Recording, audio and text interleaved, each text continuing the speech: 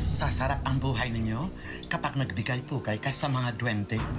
Isama natin si Joaquin. Tuwang-tuwa sila sa mga bata. Ialay mo na ito, maniwala ka. Swerte na ang darating sa'yo. Halika na. Yung trabahong in-applyan ko, nagsisimula na ako bukas. Natanggap ako! Yes! Apo, salamat! Salamat! Salamat at tinupad mo! Alam mo ba si Mrs. Lim? Nag-deposit ng 50,000 sa account ko today. Ang swerte, di ba? Hindi kaya dahil talaga yun sa dalang swerte ng mga duwende? Marami yan. Pagdating ng gabi, marami kayo dyan. Maglalaro. Yan.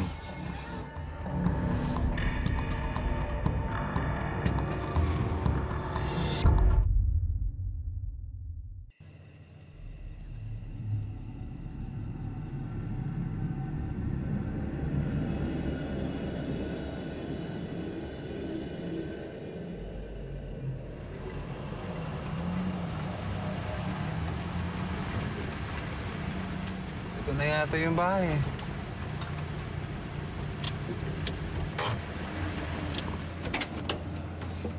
Tara. Abet, okay ka lang dyan? Ata.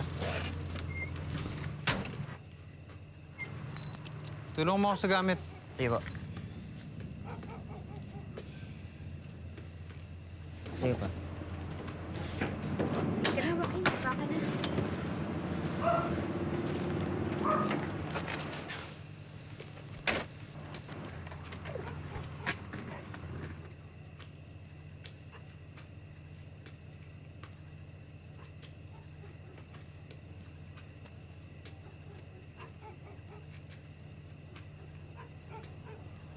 Tao po! May tao ba? May tao eh. Tao po! Tao po!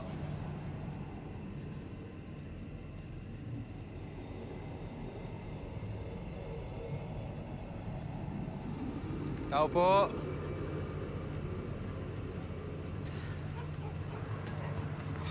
Ay, ayun na.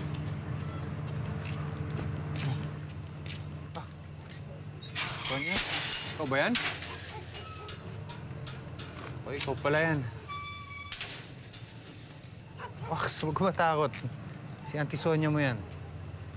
Ito yung bunso ko, si Joaquin. Asawa ko, si Mary. Kamusta po kayo? Mabuti naman. Naging maayos ba ang inyong paglalakbay kina kapatid? Ayos naman. Medyo nahilo lang tong bunso ko. Ito nga pala si Abet, panganay ko. Ano po? Si Auntie Sonia. Ano po? Tara sa loob.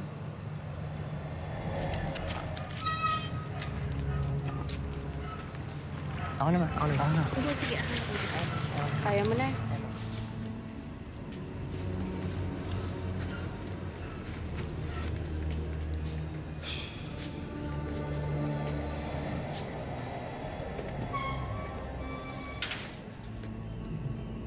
Mahigit 1 taon ang patay ang lolo mo dyan. Ito lamang bahay ang iniwan niya sa'yo. Abet. Salamat sa pag-alaga ng bahay, ha, Sonia. Parang kailan lang, ano? Bilis talaga ng panahon. Matagal na niyang gusto na tumira ka dito. Pero mukhang masaya kayo sa Maynila. Kaya, tinirahan ko muna. Wala naman akong pamilya. Dito muna kami panandalian siguro, Sonia. Bakit? Dahil nalugi ang negosyo ninyo.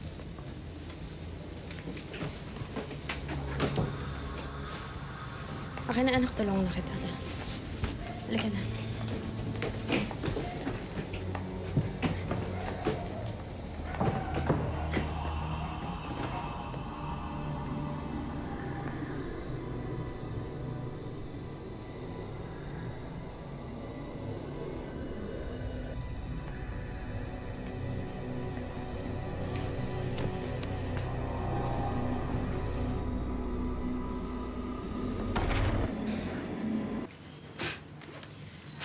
Hindi ko gusto yung kamag-anak.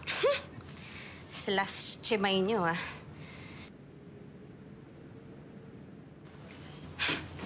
Iyan mo na. Huwag mo na patulan. Ewan ko ba naman kasi sa desisyon mo? Ali-alikabok dito sa bahay na to. Amoy balon. Dapat dito binenta mo na lang eh. Benta mo na to, maghanap ka ng buyer para makabalik na tayo sa Manila. Eh, nalugi nga yung negosyo natin sa Manila, di ba?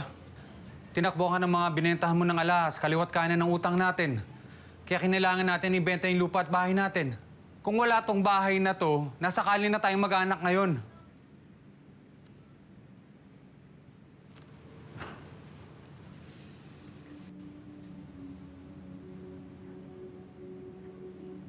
Paano ba tayo magsisimula ulit?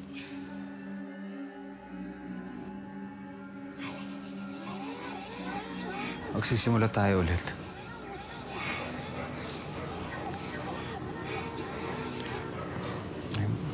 Maghahanap ako ng mapapasukan. At kung may mahanap akong bahay, di ibenta natin tong bahay na to. Giginhawa tayo ulit.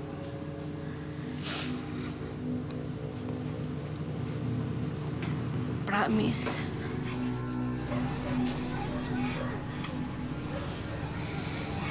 Promise.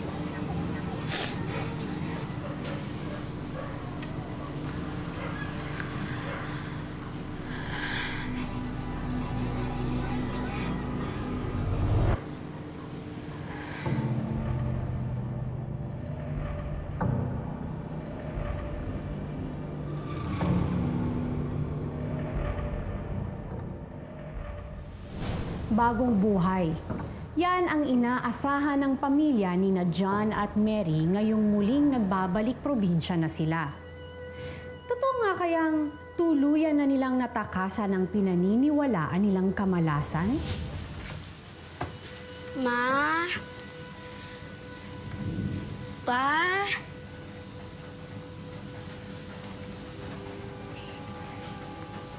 Ma? Pa?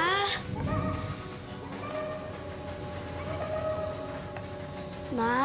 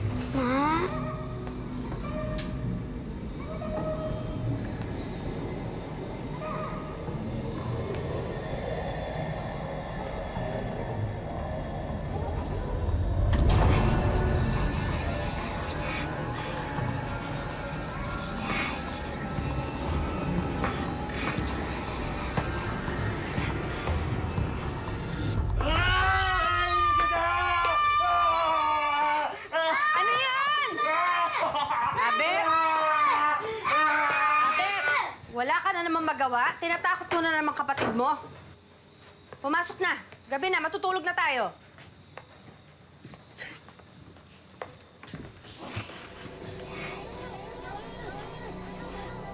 Pumasok ka na.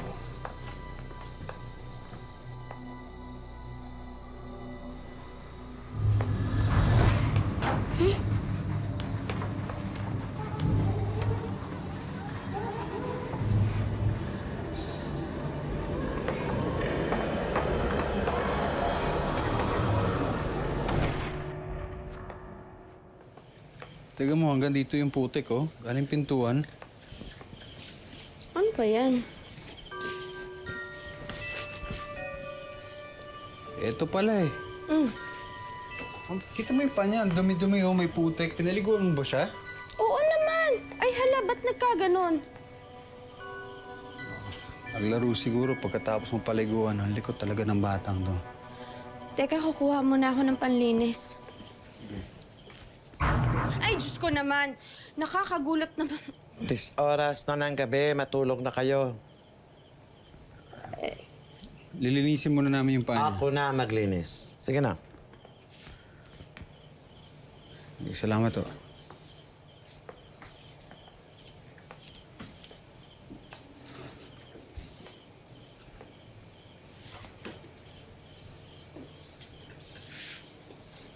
May kalaro na kayo.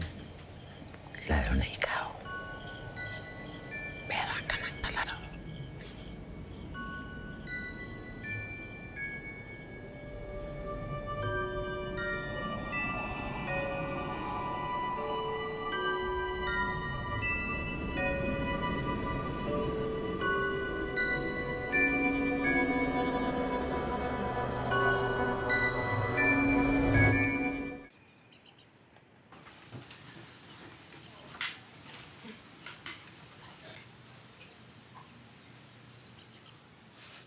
Wow, ang bango ah!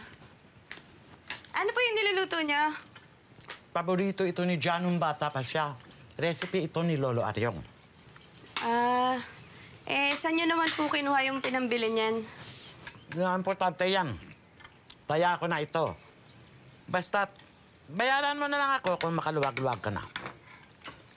Huwag po kayong mag-alala. Pag nabenta naman tong bahay, mababayaran ko. Yan ang wag na wag na niyong gagawin. Ipinamana ito kay John ni Lolo Aryong. Doon man lamang magkaroon kayo ng respeto sa tradisyon. Bahay naman ho namin to eh. Pwede namin gawin kung ano gusto namin gawin. Ipinamana ito ni Lolo Aryong kay John. Wala kayong karapatan ibenta ito. Mukhang masarap. Diyan man lamang, matuto na kayo magbigay halaga sa iniwan ng tao sa inyo. Pasensya na ho. Mukha naman masarap yung niluto niyo eh. Alam mo, Mary, mas sasarap ang buhay ninyo kapag nagbigay pugay ka sa mga duwende. Maano ba man magbigay alay tayo ng pagkain? Alam ko na. Samahan mo ako sa ilalim ng puno na mangga at mag-alay tayo doon ng pagkain. Naku, matutuwa ang mga duwende niyan. Ganyan lang ang gagawin natin, ha? Magiging maswerte na kayo sa buhay. Darating na ang swerte ninyo. Alam niyo naman po hindi ako naniniwala doon eh. Maniwala ka, wala namang mawawala sa'yo, di ba? Puntahan na natin sila ngayon, ialay ito. Isama natin si Joaquin. Yun lang gusto nila. Tuwang-tuwa sila sa mga bata. Ialay mo na ito, maniwala ka. Swerte na ang darating sa'yo. Halika na. Tawagin ko lang si Joaquin. Halika na. Joaquin! Joaquin! Wag na po yung bata.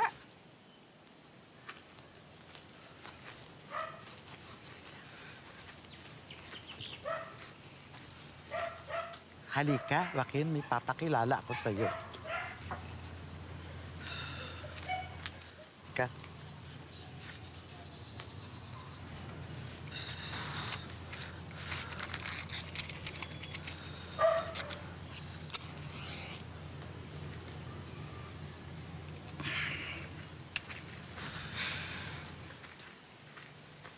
Minabuti ni Lolo Aryong na magpatayo ng groto para sa kanyang mga apo bilang utos ng apo noon sa kanyang mga anak dahil nagbigay ito ng swerte sa kanila. Mga mahal ko, magandang umaga sa inyong lahat. Pasensya na kayo sa ingay kagabi. Hindi na mauulit yon at pangako. Sila na ang mag-aalay ng pagkain sa'yo, di ba? Araw-araw, dahil nagdadala ka ng swerte. Araw-araw.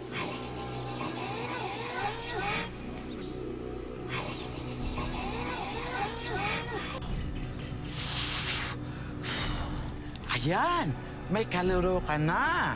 Sige, Joaquin, bulungan mo siya kung anong gusto mo. Magdadala ng swerte yan sa buong pamilya niyo. Kausapin niyo. Very good, Joaquin. Bulong. Good boy. Sige. Marami yan. Pagdating ng gabi, marami kayo dyan. Maglalaro. Yan.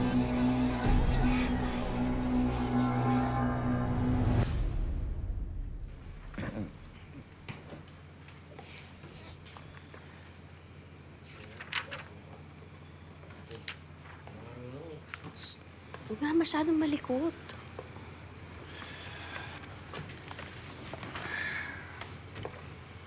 Yung trabahong in-applyan ko, nagsisimula na ako bukas. Natanggap ako! Yes! Apo, salamat! Salamat! Salamat at tinupad mo ang swerte nila. Salamat!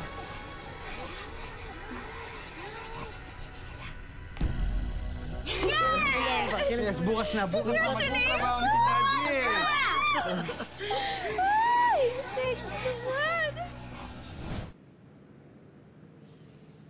Sabi ko naman sa'yo, mahal, simula pa lang to, gaganda din buhay natin dito sa probinsya. Hindi kaya dahil talaga yun sa dalang swerte ng mga duwende? Bakit mo naman nasabi yun? Kasi kahapon, nag-alay kami ng pagkain doon sa may puno. Kasi sabi daw, pag nagbigay ka daw, may darating na swerte. Tapos dumating nga. Talaga. Napaniwala ka din ni Sonia sa mga paniniwala niya. Hayaan mo na. Okay na yun. Basta importante, may trabaho ka na ulit. Tsaka, siguro naman makakapagbenta na ako ng alahas ulit. Uy, pero ibenta na natin talaga tong bahay na to, ha? Kasi parang hindi ko na talaga kayang tagalan dito sa probinsya. Huwag ka mag-alala, ha? Mabibenta ko rin tong bahay na to. Babalik tayo ng Maynila. Talaga, promise yan, Promise yan. In the meantime, celebrate muna tayo. Ikaw talaga. Celebrate ka pa. Basta promise, benta na natin to, ha? Promise yan. Benta na natin to.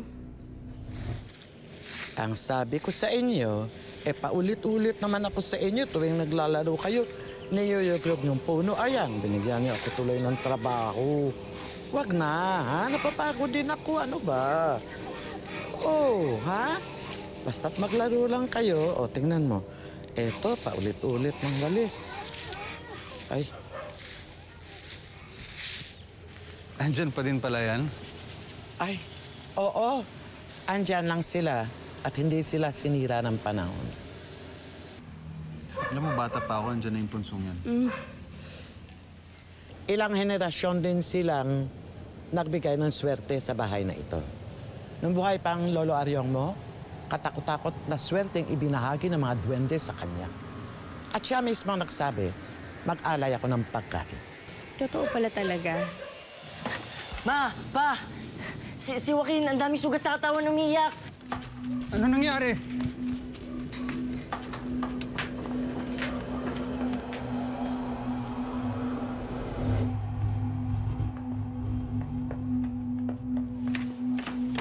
Ano nangyari dyan? Diyos ko, ba't nagkaganyang kapatid mo? Sinasabi ko sa inyong huwag na kayong magduda. Andyan lang sila. Paniwalaan nyo at gusto lang nila kayong gabayan. Ano ba kasing pinagsasabi mo? Anong ibig sabihin nito? Nandyan lang sila. Paulit-ulit ako nagsabi, magbigay-pugay kayo sa kanila. Tanggalin niyo yung pag-aalinlangan sa puso ninyo. Tumigil ka na. Please. Tinatakot mo pamilya ko. Hindi ko din natakot. Maniwala sana kayo sa akin. Halika na sa punso. Halika na doon. Hindi, halika na. Diyan, dito ka lumaki. Maniwala ka sa akin. Dali mo na anak mo. Halika na! Dadali namin siya sa hospital.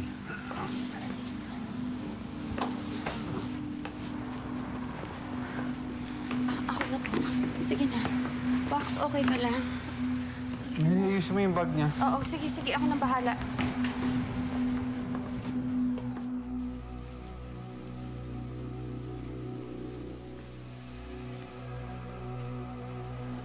Wala naman masabi yung doktor kanina.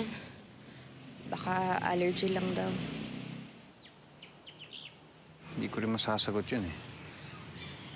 Binigyan lamang ng gamot, si Wax. Sinabing pagpahingahin daw. Maayos naman yung tulog sa taas eh. Mapula nga lang yung mukha. Shh!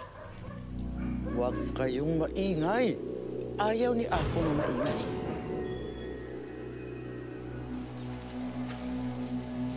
Ma, Pa, Wax, gusto ko na pong kumain. Gutom na po ako eh. Wax.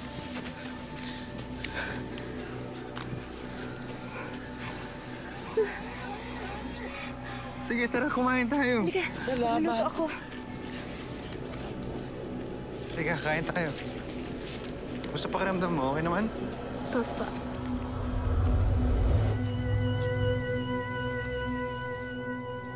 Abet! Joaquin! May pasalubong ako, dali! Tema. O, dali! Uy. Para sa'yo yan! Oh, Ayan. ito. John, buti naman Abet, yung nandito gusto ka mo, na. dali. Alam mo ba si Mrs. Slim? Biruin mo na bayaran ako. Ito yung gusto mo? Oh. Yung may utang ng 50,000? Yes, si Mrs. Slim yung akala natin tinakbo na yung alahas. Nag-deposit ng 50,000 sa account ko today. Ang swerte, di ba? Wow! I know, right? Galing! Oh. Abet, yung gusto mo? Ayan, naku, may balato kayo kay Mama. Ako manasan niyo sa akin, ma. Sa biglaang buhos ng magandang balita sa pamilya ni na John at Mary, hindi katakatakang makukumbinsi na rin sila sa mga pinaniniwalaan ni Aling Sonia. Pero totoo nga kayang ang kakambal ng mga duwende ay swerte? Hindi kaya may kakabit din itong kabayaran na higit pa sa naibigay na sa kanila? Abet! Abet! Wag! Nakakasawa na yung duwende-duwende mo. Di naman totoo yun eh. Huwag mong sirain yan! Matakot ka sa mga duwende! Tignan mo to, nakikita mo? Abet! Walang duwende! Auntie Sonia, walang duwende! Wag! Ito, nakakasawa na yung duwende-duwende na yan. Nakakasawa na! Nakikita mo? Dito to yan, dito to! Oh!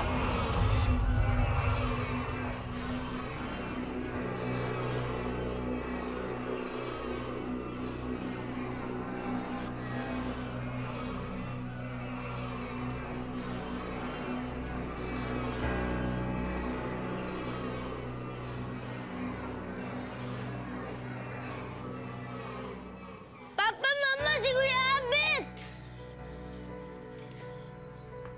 Oh, ano nangyari dyan? Abet, ano nangyari dito? Ay, taas ng Diyos lagnat. ko.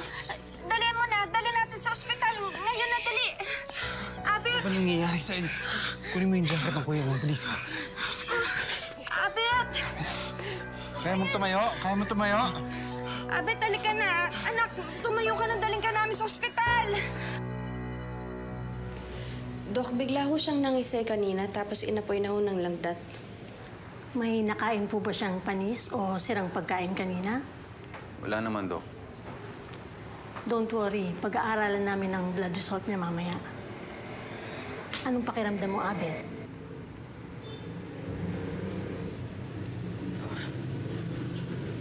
Ito yung parusa sa akin. Ito yung sinasabi ni Tita Sonia kasi sinira ko yung bahay nila. Ano pinagsasasabi mo?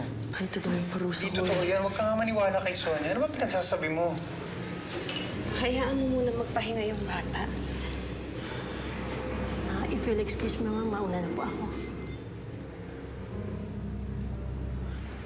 Huwag ka na mag-isip. Wala yun. Gagaling ka, ha? Mahal na mahal ka namin.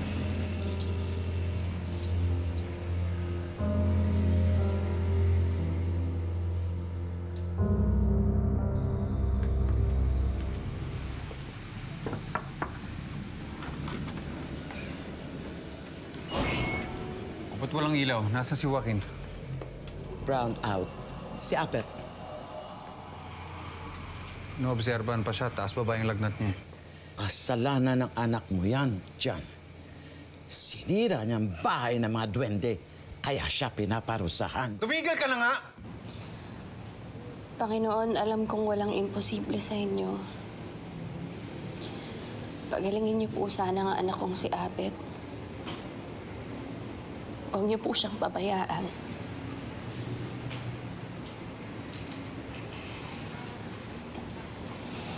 Anak, huwag kang mag-alala. Gagaling ka.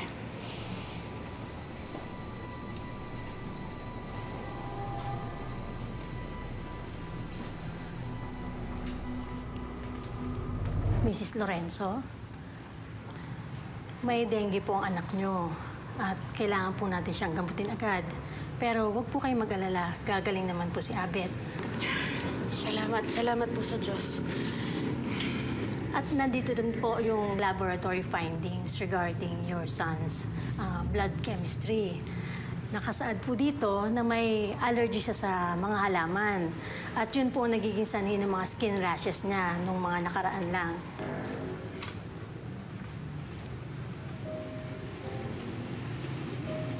Anak, walang duwende. Duwende? May history po ang family niyo ng allergic asthma. So, namana po niya ito sa inyo.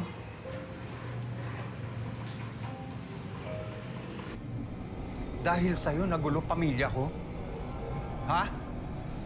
Kung pinaniniwalaan mo mga duwende mo, baka sabi nga sa kanila magpakita sa akin ngayon para makausap ko? O no? Asan sila? Wala, di ba? Shh! Shh! Shh! Baka magalit sila sa'yo. Ikaw naman ang paparusahan nila. Ha? Dahan-dahan ka. Alam nila na ibebenta mong bahay na ito. Iwan mo sila! Baliw ka, alam mo? Baliw ka! Oh! Sasaktan mo ako? Ganon? Pagkatapos ng nagawa ko sa pamilya mo, sa pag-alaga ko sa lolo mo, ano, basta't ibebenta mong bahay na ito at iwan mo ako nang walang matirhan?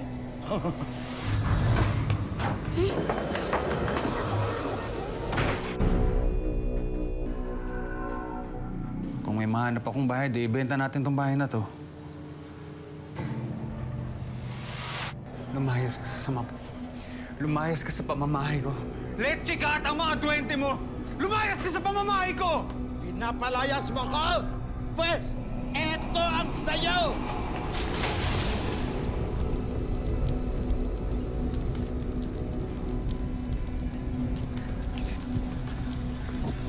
Waki! Waki! Waki! Waki! Waki! Waki!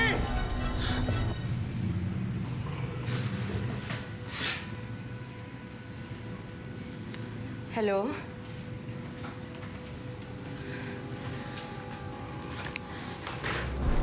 Waki! Waki! Wakin! Wakin!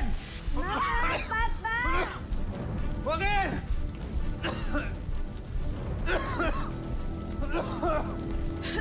John! Mary, nandito kami! Nasaan kayo? Mary, nandito kami! Diyos ko! Ako sa families!